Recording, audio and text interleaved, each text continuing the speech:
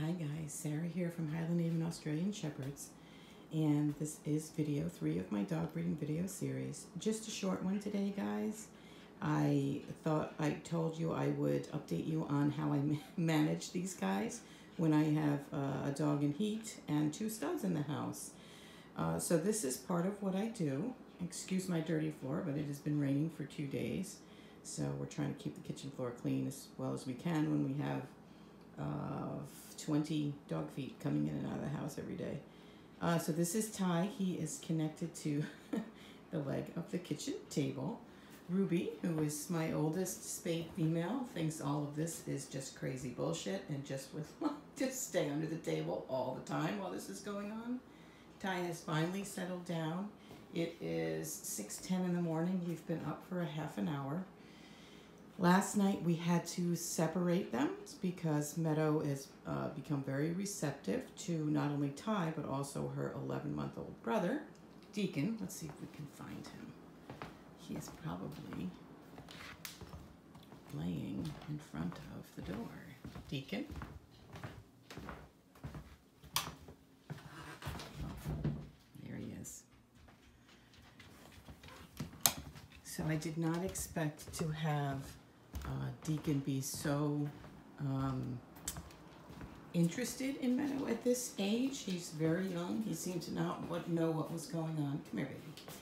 He seemed to not know what was going on for the first 10 days or so, but last night he definitely figured out that Meadow is in heat and he is ready to breed instantaneously. Now, it would be pretty unusual for an 11-month-old puppy to actually produce a litter, but certainly not unheard of. And because he is Meadow's brother, obviously we have to be super duper careful of that. I did take both boys to work with me yesterday, which really helps. The girls can sort of hang out in the house without being disturbed. And the boys can rest at work because there's no girl in heat around. So it's pretty tricky. I have to divide them up at night. Ty and Remy and Ruby slept with me, and Ty and Remy and Ruby